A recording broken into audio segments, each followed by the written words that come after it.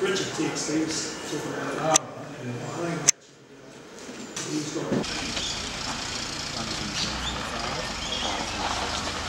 this means that he needs to leave your idea.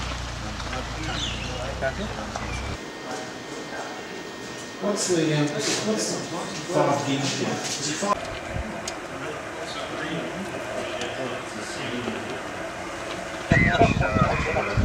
Oh,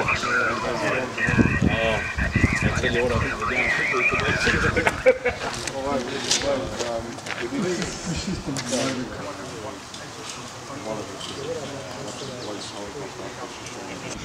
yeah, okay. Pretty frightening when you do the calculations at the end of it. Yeah.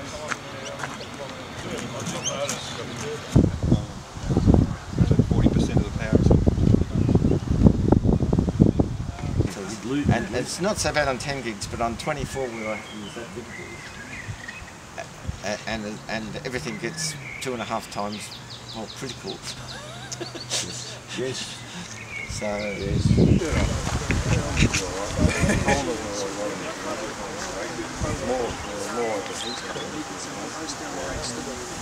Yeah, so there's the PA in there. Brother was throwing them out. Oh, right, okay. So I thought, well, this is great, I can just use it for a test route here.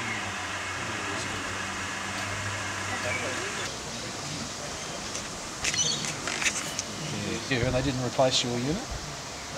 No, I didn't replace it. Yeah. I asked them a lot of questions before I built it.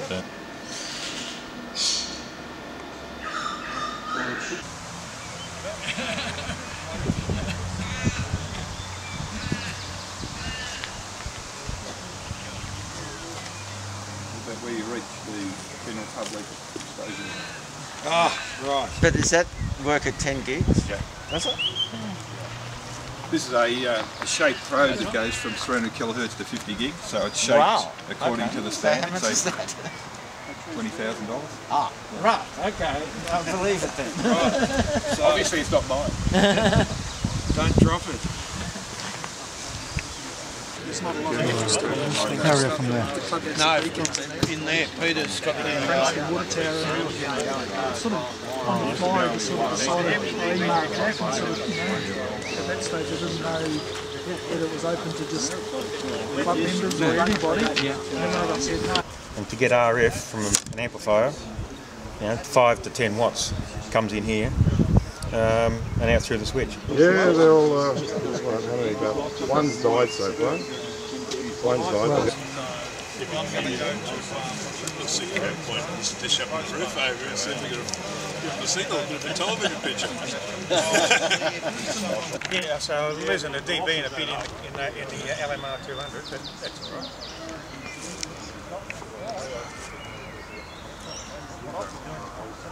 It's got it.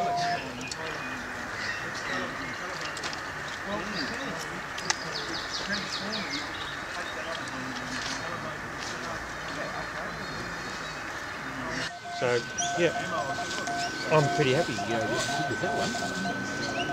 This ain't. Just disappointed that 10 gig. Can you see it? No.